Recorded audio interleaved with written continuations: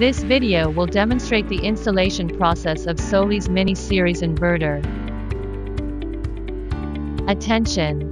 Electrical equipment can only be installed and maintained by qualified electrical technicians. Please read the user manual before installation and check whether the accessories in the box are complete.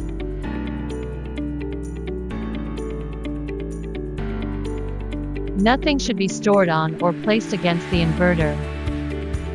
Using a level ruler to ensure collimation level. Mark the punch point with a marker.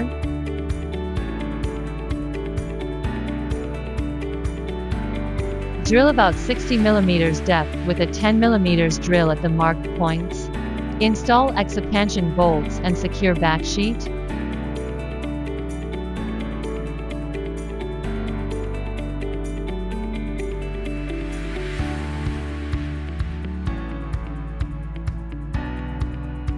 Mount the inverter.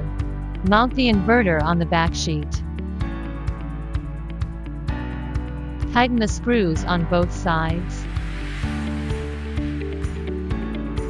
Cable connection. Connect the ground wires scrimped with OT terminal to the ground point on the side of inverter.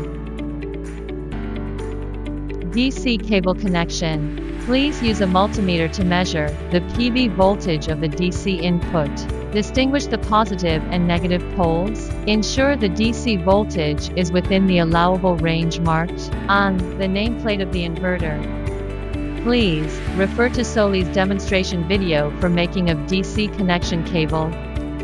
Connect the DC input cable. When you hear a click, it indicates that the insertion is correct. Topological connection. If you choose Jinlong Solis Topological, please connect it to the COM port on the bottom of the inverter. AC cable connection. Before connecting the AC cable, you need to assemble the AC terminal to the cable. Connect the AC output cable and fasten it. Cable connection finishes. Power on debugging.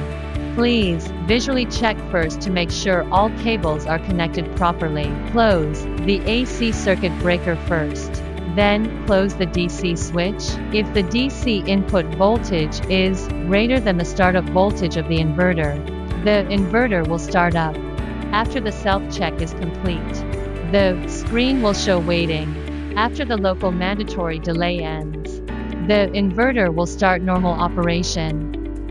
After watching this video, please refer to the product manual for full installation instructions.